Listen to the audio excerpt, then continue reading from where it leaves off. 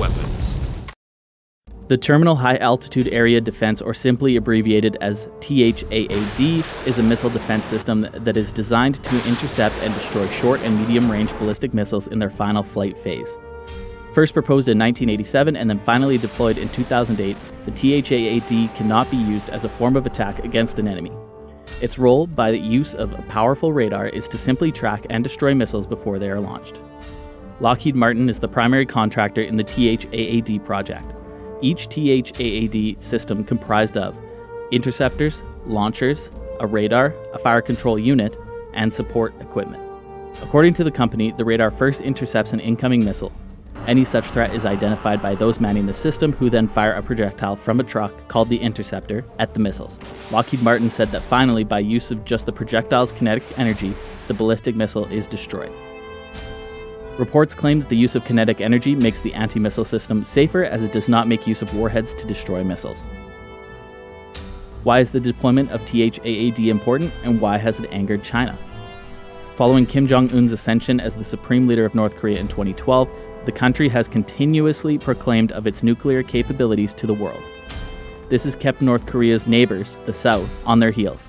Considering the political tensions between the two nations, South Korea at first had even considered developing its own anti-missile system before it turned towards the THAAD. For them, the North poses a nuclear threat, and such a missile defense system seemed a necessity. How does it compare to Israel's anti-missile system, the Iron Dome? Iron Dome, Israel's missile defense system, has been operational since March 2011 and in many ways is similar to the US's THAAD system. With the threat of rockets from Gaza attacking Israel's urban and highly sensitive areas, the Iron Dome claims to intercept 90% of missiles headed towards it. Both the systems are highly sophisticated and serve the same purpose. However, there are some differences between the two. For one, the Iron Dome has a much shorter detection range compared to the THAAD system. But considering that THAAD is deployed at a much higher altitude, it does not work well against artillery shells, which the Iron Dome is ideal for. The THAAD has much larger interceptor missiles, which is considered perfect for deflection of ballistic missiles, while on the other hand, the Iron Dome serves the purpose of intercepting short and medium range missiles and sometimes mortar shells. What would the development of the THAAD system mean to the security balance of the region?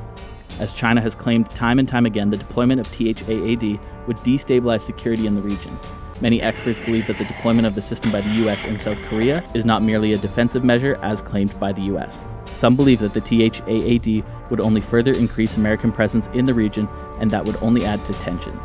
While China and North Korea have continuously opposed the deployment of THAAD, there have been concerns from South Korea as well with regards to the anti-missile system. With the installation of some parts of the THAAD system already underway, protests have sparked off in South Korea against the deployment. Such a deployment has caused major worries amongst people in South Korea, with tensions regarding peace and security in the region escalating. Weight 900 kilograms, length 6.17 meters, diameter 34 centimeters. Operational range 200 kilometers, speed Mach 8.24 or 2.8 kilometers per second.